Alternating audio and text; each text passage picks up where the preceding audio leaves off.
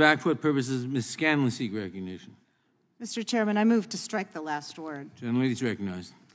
I do want to respond first to Mr. Gohmert, and I'm sorry that he and many of his colleagues didn't think it was important enough to be here today. But I did want to respond to his allegation that Philadelphia's homicide rate the gentlelady is... yield No, I will so not. I can explain I will why not I yield. couldn't get there when my The plane gentlelady got does delayed. not yield. Is mine. The gentlelady does not yield. The time is I hers. waited for I wanted hours. to Gentlelady respond. does not yield. I wanted to respond to Mr. Gohmert's allegation that Philadelphia's homicide rate is the fault of Democratic leadership in that city. Apparently, he doesn't understand that the Commonwealth's Republican legislature, for decades, has blocked city leadership from passing the types of common sense gun safety laws we are considering today. So to the broader question, like most Americans, I am sickened and sick to death of the gun carnage we experience in this country every single day. I will not sit idly by watching preventable tragedies play out over and over again, day after day, year after year. Whether the children and teachers slaughtered in Texas last week, the community members murdered in Tulsa last night or Buffalo the week before, or the more than a dozen people gunned down in Philadelphia during the Memorial Day weekend. In cities and towns across the country, we are mourning too many people whose lives have been cut short, including children whose lives had barely begun. We are not helpless here. We can change this. We can pass gun violence prevention laws that are constitutional and save lives. All it takes is political courage, a willingness to put Americans' lives above gunmaker profits. Over 2 decades ago, after the Columbine shooting, I rejected helplessness and hopelessness to organize members of my community to join the Million Mom March here in D.C. Since then, I've supported groups like Moms Demand Action for Gun Safety and Ceasefire PA, and candidates who are willing to advocate for gun safety laws. And in 2018, I came to Congress along with many of my colleagues, sent here by our constituents to pass common sense gun violence prevention legislation.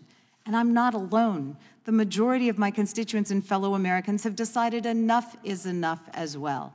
They are demanding action from federal and state lawmakers. Gun violence is a big, multifaceted problem, but doing nothing is not a solution. The profits of gun manufacturers cannot be worth more than the lives of our children, our neighbors, our teachers, our doctors, our seniors. The Protecting Our Kids Act will address some of the key enabling conditions for gun violence and make changes that are constitutional, that will make America safer, and that are supported by law enforcement. This is not about repealing the Second Amendment or taking away the guns of responsible gun owners. I want to echo Mr. Deutsch in reminding our colleagues of Justice Scalia's opinion in Heller, in which he said that like the other rights secured by the Bill of Rights, the right secured by the Second Amendment is not without limits. Or as other justices have noted, the Constitution is not a suicide pact. This bill before us is not about being pro-gun or anti-gun. It's about desperately needing to stop gun violence. To my colleagues who oppose each and every common sense gun safety measure, do not insult Americans, our children, our teachers, or the memory of all those we have lost by offering thoughts and prayers with no action. Year after year, decade after decade, as the Bible tells us, faith without works is dead, and we are here to work. Do not insult Americans by offering hollow solutions like turning schools into armed fortresses when you won't spend the money to remove asbestos or lead from those schools.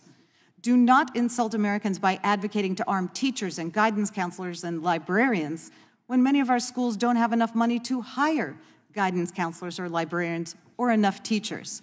And do not insult Americans by saying that fortifying schools is the solution when our children and the rest of us have to face the prospect of gunfire on the way to or from school and work, or the supermarket, or the hospital, or the movie theater, or our churches, mosques, and synagogues. I refuse to tell our children there's nothing we can do, that they must be sacrificial lambs to a twisted theory of armed Second Amendment liberty that is decoupled from personal responsibility. Our children know as well as we do that something can be done. We know it in our guts.